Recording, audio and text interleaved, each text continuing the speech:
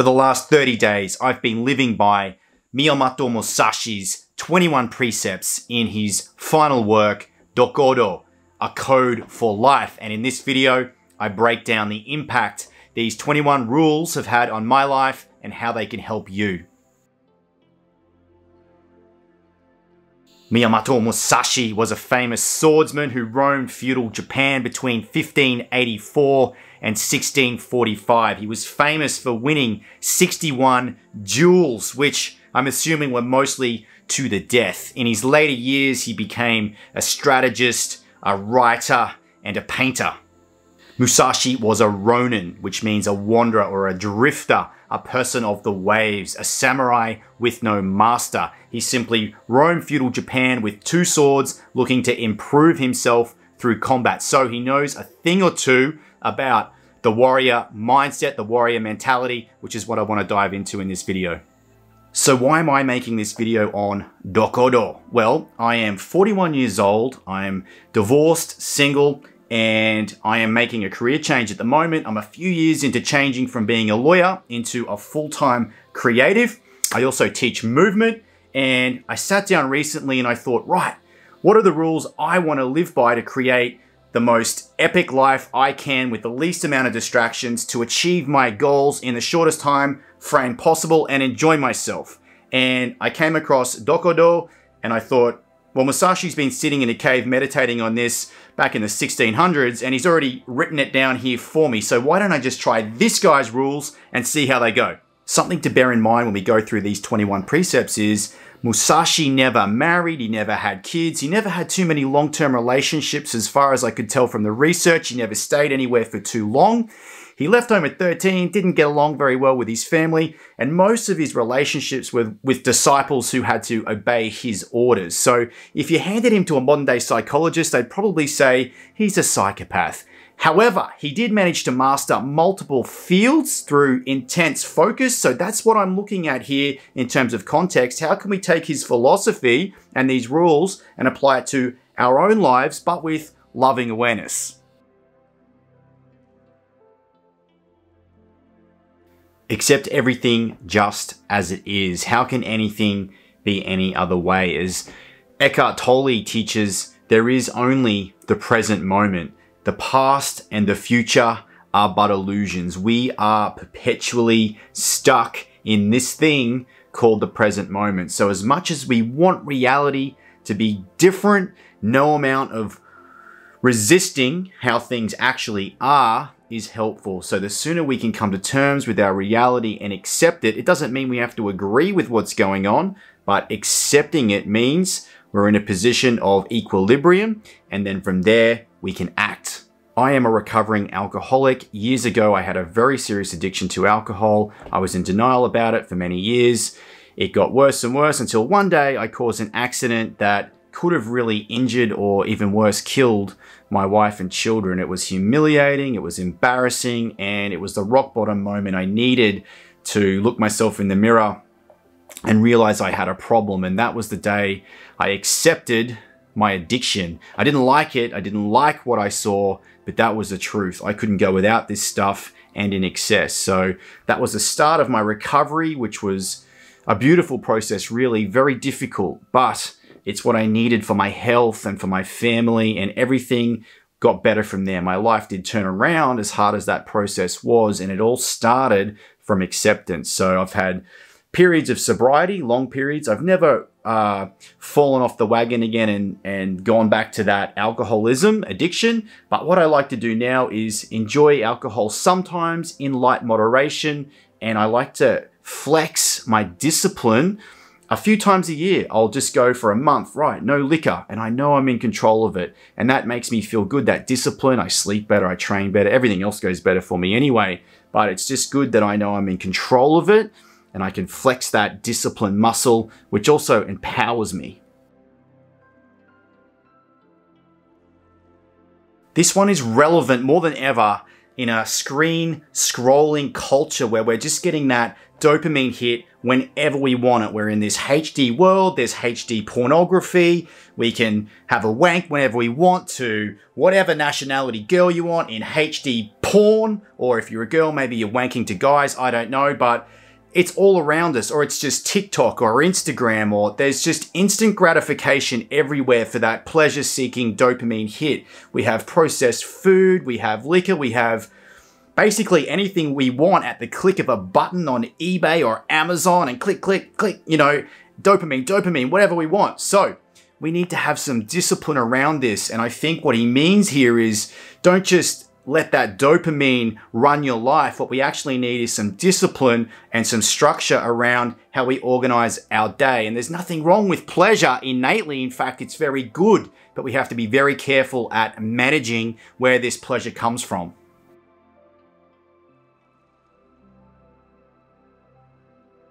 If it's not a hell yes, it's a simple no thank you. And I have broken this rule so many times in my life, and I've regretted it.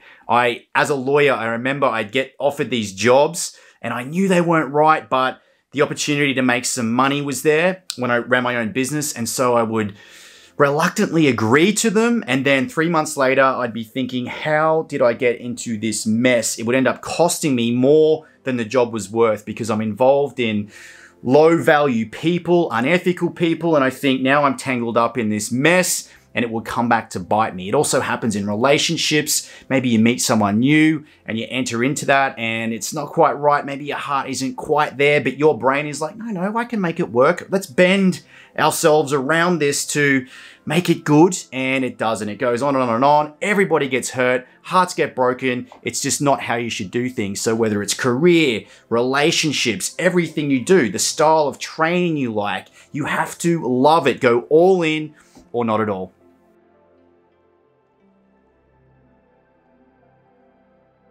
I love this one, and to demonstrate how much I agree with it, here's a little clip that I just put out on social media about 2 things I love. 1, I'm very serious about my movement practice, and 2, I love to have a laugh.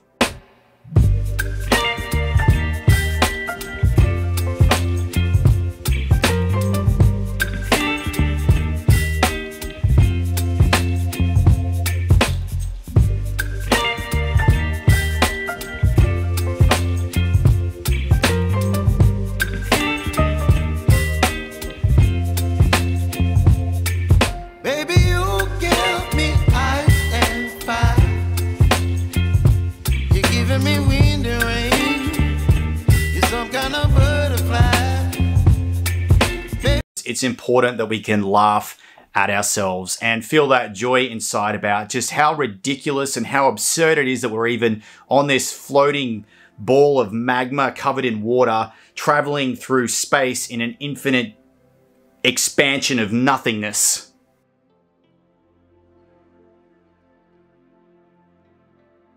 This one's a bit of a doozy because I can see how on one hand, on one level, that desire could be some sort of force that you want to pursue, and it leads your life and it takes you in various directions and you feel like honoring it. But I think the type of desire Musashi is talking about, and remember he says don't have no desire at all. I think that's impossible, frankly, because we're human beings. We will desire things. He's just saying don't depend on it. And I look at a lot of decisions that have crushed me, like the heartbreak of a separation, or when my children moved away from me and I didn't have them under the same roof as me anymore. These things that I desired so badly, or a sort of career that I really wanted to turn out. I really wanted the lawyer thing to be great and solve all my problems and give me this tremendous inner satisfaction, but it didn't. And then a lot of breaking away from that is letting go of that desire for these things to fix me. So I think that's what he's getting at. It's this non-attachment, which is very deep in the Buddhist scriptures, which is to let go of our desires. I think it's okay to have them, but not let them crush us and dictate our lives.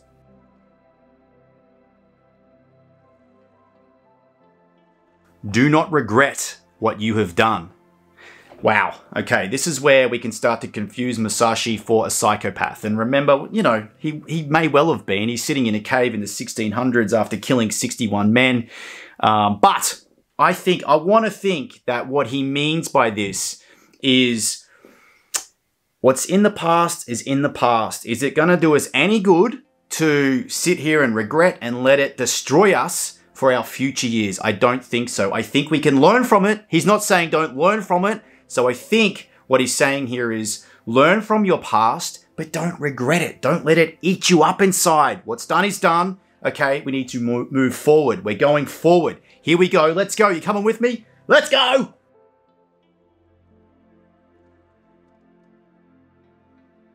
Never be jealous. Easier said than done, Musashi. Okay, I think I've definitely messed this one up, but it doesn't serve me. It's never helped. Whenever I've got jealous, I remember one time I broke up with a girl that I loved, and then a few months later, I was down the street. I went into a bar and I saw her on a date with this guy, and it crushed me. It crushed me. And I don't know how you stop that feeling, because the jealousy is just intense. It's an intense feeling. But I'd love to not feel that. I don't know how you like remove that from your emotional center. And I think if you didn't have that kind of emotional response, which sometimes probably is appropriate, you may very well be a psycho.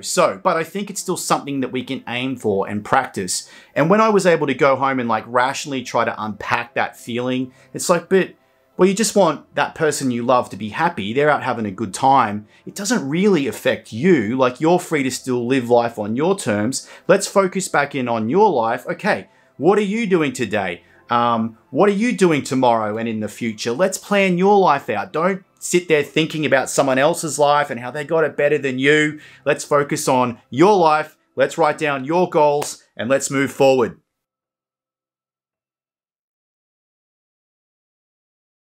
Never let yourself be saddened by a separation.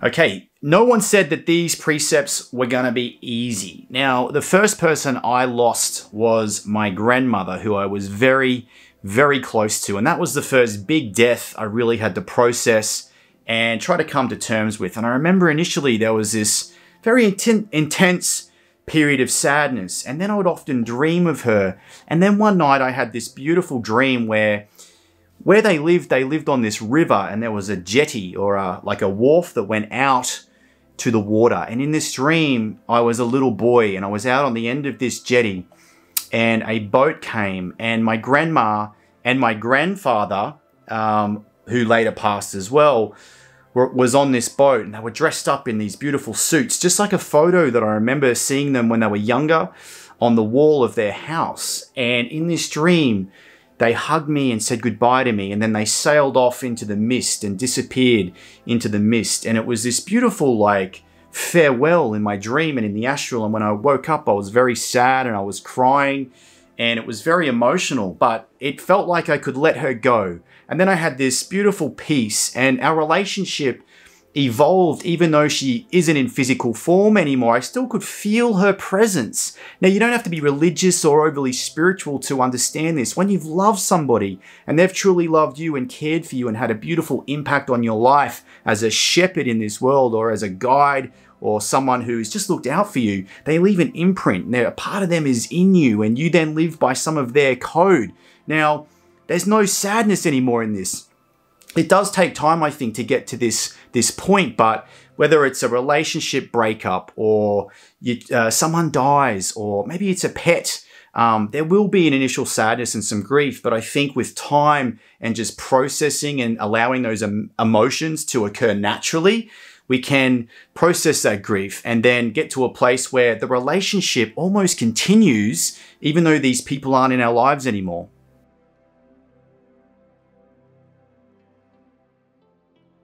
When I owned my law firm, I had this beautiful woman working for me as my secretary and my personal assistant. And we created this rule because we were trying to stamp out negativity and complaining, because we both recognized from time to time we'd each indulge.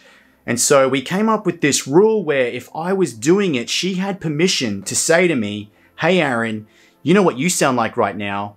And I'd say, "What?" And she'd say, "You sound like a little bitch." And then that would just like snap my ego so hard. Often it'd make me furious, but it'd catch me out and be like, oh gosh, I'm complaining and being negative. I'm ruining my day and yours. I'm infecting and polluting this area.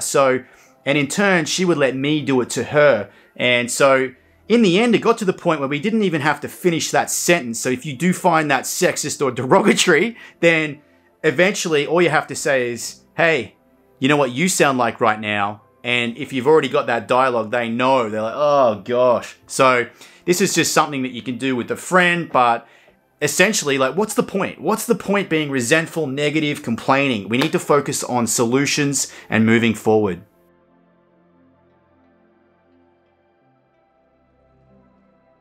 Let's deal with lust first. That's easy because I think we've all done things out of lust. Maybe you slept with someone that you didn't really have strong emotional feelings for. You knew it was a bad idea and that never ends well. Maybe you had lust for power, so you made calculating decisions just for power's sake, and it's not something that truly came from your soul. So lust we can just rule out. That makes sense. Now love, wow. This is a tough one. Do not let yourself be guided by the feeling of love. And I try to think, what did he mean? Because I think surely he can't mean don't love anybody. You know, he never married according to the research, and he never had children or anything like this. I think what we need to look at is this idea of non-attachment. So I think what it means is that you can still do life, but not be attached to outcomes. That's how I'm choosing to take this one. Now, you don't have to agree with all of these precepts either. You can just go, that's dumb. I'll take the other 20, or I'll take 17 and I'll discard that one. This one's challenged me the most, but I challenge your thinking here to think about, what did he mean? And all I can come up with is that it's this non-attachment feeling, that it's okay to forge relationships and connect with life and things in life and let your heart and soul guide you, but then don't be attached when things go. Just like I mentioned, my grandma left. I can't let that crush me. I can't let that love destroy me. Does that make sense? Don't let love destroy you. I think it's okay to have love, but not if it destroys you.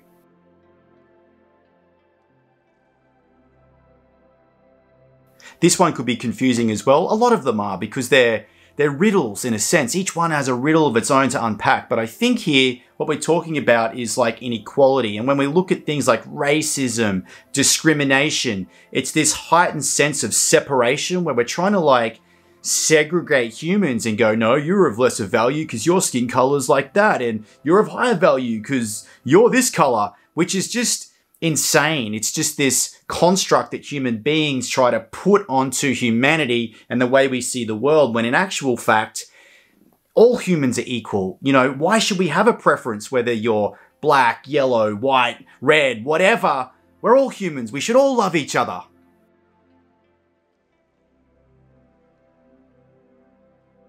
Be indifferent to where you live. Now, again, I think it's not that you shouldn't have some luxury, some comfort. I think what he means is be able to be happy in anything. You should be able to be in a tent and be happy, be grateful for the nature around you or the trees outside your door. Or you're in the Hilton penthouse suite and you can still enjoy that. It doesn't matter. It's not saying renounce wealth, renounce luxury. It's just saying be happy that you have a roof over your head. Be happy with what you have.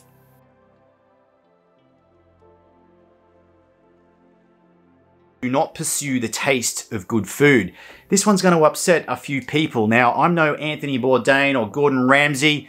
I'm Aaron, and I've been on a diet for the last 30 days, applying these protocols to my life. I adopted an animal-based eating system because it's food that I just generally like, but there were days where it was getting pretty repetitive because I'm eating more or less the same sorts of things every meal. I'd intermittent fast until lunch. I'd have meat and fruit and some honey, some avocado, and then I'd have the same thing for dinner and just drink some water. And I have to say, it got a bit repetitive, but it was nice because it brought me closer to my goals. My training went better. I lost a bit of that Christmas pudding weight that I'd put on over Chrissy, so I trimmed down, I got leaner, I got stronger, my training went better, I slept better, I feel better, my energy levels are higher, I'm more creative, my cognition feels better. So there's value in sticking to that rather than letting my taste buds and my dopamine response just guide me towards the sugary ice creams and chocolates and, you know, sweets and processed foods.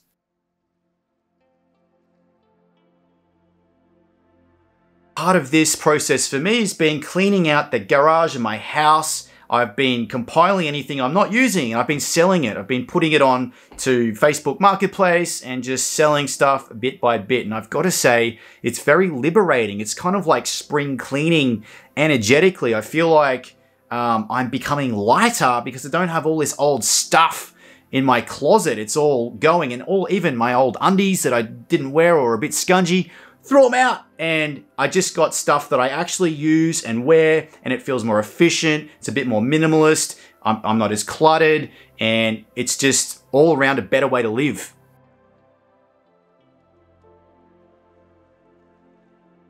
Do not act following customary beliefs. Now, this one could ruffle a few feathers because I do see a place for tradition. I really do. However, what I think Musashi means is be prepared to be progressive and evolve and adapt to the day. It's Darwinian theory, right? It's not the strongest or the fittest that survives. It's that which is most willing to adapt. If I held on to these customary beliefs that were put into me through the traditional education system, when I grew up, the internet was just coming in. It was just new. There weren't any opportunities in it. So we were taught to go to law school like I did and get a white collar job. This was the safe, secure route that would make you lots of money. You had to go to uni for 5-6 years, then do master's degrees, more study. Then you had to work your way up through the ranks, make associate, senior associate, partner. Then in 20 years, you haven't seen your family because you've been working non-stop. You might finally get a Porsche and get rewarded with riches.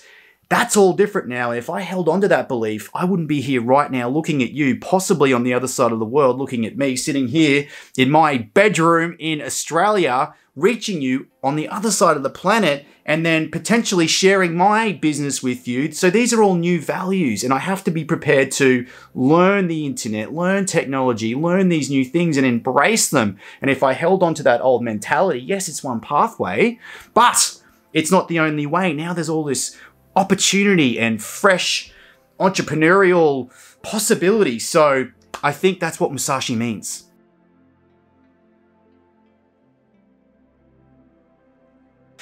What I think he means by this is, I mean, he's sitting around with swords, right? But I'm sure they were coming up with new weapons. Hey, look at this bombie knocker, or look at this crazy knife with this other little stabby bit on the end. And he'd be like, oof, you don't need that. You just need this blade, and that's all I need to be effective at my goal, which is defeating another man in a duel. Now, what am I trying to do? I'm trying to reach you and impart this wisdom from Musashi through this camera to you, through the internet on the other side of the world. What do I need to do that? I simply need a phone to record myself on. I don't need crazy amounts of gear. I've just got to keep it simple. And I think it's easy to think, oh, if only I had a studio, if only I had more equipment, if I had a better computer, oh, if I was more handsome, or if I had a cooler haircut, if a nicer shirt, maybe better production, you know, all of this stuff would start to overwhelm me, when really it's just the basics. Can you hear me okay? Can you see me okay? Do I look reasonably well presented? I don't know. Just keep it simple, keep it to the basics. Don't overcomplicate things with stuff you don't need.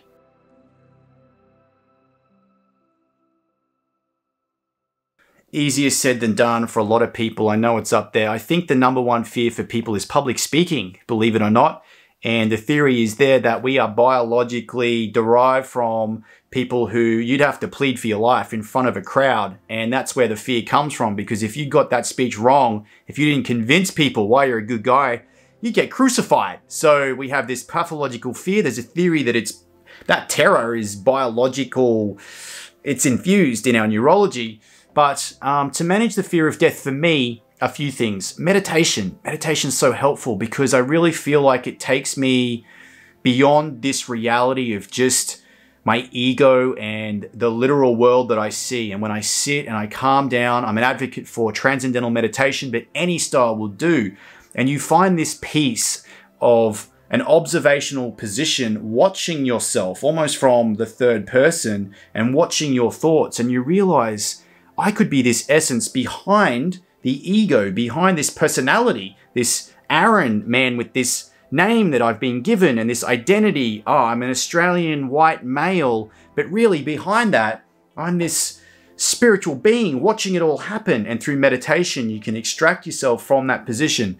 This brings a certain amount of peace and calm to me. I'll leave a link to the Transcendental Meditation page below if you want to check that out. It's an easy style to get into and start with. It's a mantra-based style, but you could do guided, you could do whatever you want. There's other pathways. There's religion, if that calls to you. There's atheism. Maybe it just is helpful for you to be like, there's nothing, there's no afterlife, there's no God, and that makes me feel happy. If that's you, go for that. There's the psychedelics. I've had some experience with that myself, perhaps the subject of another video. That's also very helpful for getting yourself out of your own ego and into this other dimension.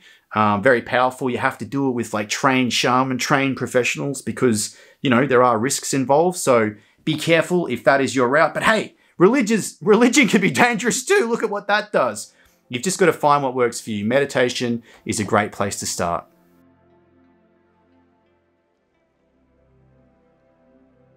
Do not seek to possess possessions or fiefs for your old age. Fiefs. I had to Google that one, I'm afraid, because, yeah, some of the language has obviously been lost since the 1600s, and apparently it means land. So what he's saying is, when you get old, I mean, the end is nigh. The end is, it's close, right? So what do you need stuff for at that point? You don't need to own things anymore. And I had this feeling today. I own this house and this land where I was. And yesterday I went for a walk in a forest that backed onto where my parents used to own their land. And so I remember walking past and I was like, wow, this used to be my old house, like where my mum and dad lived. And that was my land. And then I got thinking, oh, they don't own it anymore. And then I thought about my place that I own. Well, yes, I own it according to a piece of paper, a title, but I don't actually really own anything. Like, when I leave, it'll be someone else's. And then when they leave, it'll be someone else's. And then if a meteorite hits the planet and we have an ice age, it doesn't belong to anyone. So it belongs to the earth. So what actually do we own ever? Even when we say we own things, we can just like borrow stuff while we're here for a while. And that's about it. So I think don't get attached to stuff. What's the point? What's the point in collecting stuff and clinging? It just brings suffering. So we need to just remember that we're kind of like all renting in a way.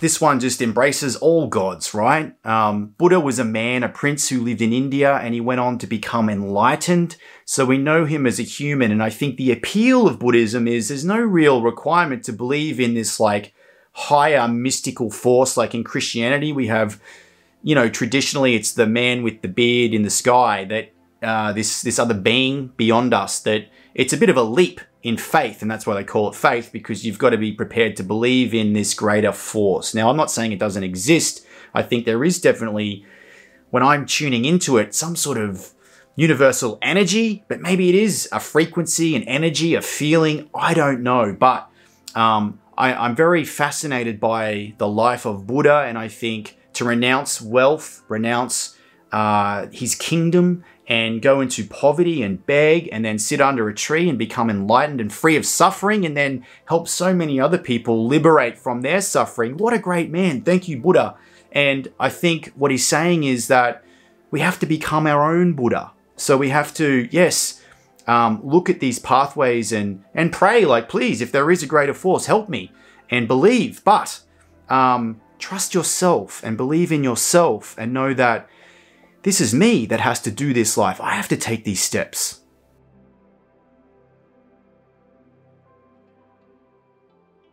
When I was a kid, my favorite movie growing up was Teenage Mutant Ninja Turtles. So it was a cartoon, then they made this epic Hollywood movie about it. And at the end, there's this fight scene. The final fight is between Splinter, the big rat, and he was a Japanese guy once, but you know, he got radioactive chemicals and turned into a rat. And he's fighting the Shredder, whose real name was Hamato, and they're having this battle, and Splinter has him hanging off the edge of a building, and he says, "Death comes to us all, Hamato, but for you." And then Shredder tries to throw a dagger at him, and he lets him go, and he drops off the building. Splinter like catches the dagger, and he says, "It comes without honor."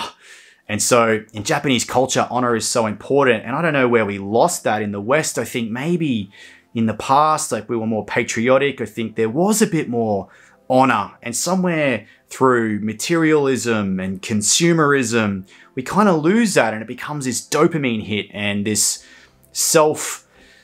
narcissistic, instant gratification culture. And this is something that we have to correct through discipline and through practice. And so for me, when I teach movement, when I share my world, I never ask anybody to do anything that I haven't done myself or I wouldn't be prepared to do myself. And so everything I give to my students are things I can do or things that I would be prepared to do or have done. So this is honor, and it's practicing what you preach. It's having integrity to do what you say, follow through on your word. And this means more than anything. So I think he's right here. You can abandon, even you think about abandoning your own body, how extreme that is for honor, because honor is everything. Without it, you can't sleep at night. This is the substance. This is the quality that lets you sleep comfortably at night, because you trust yourself. You trust your own heart.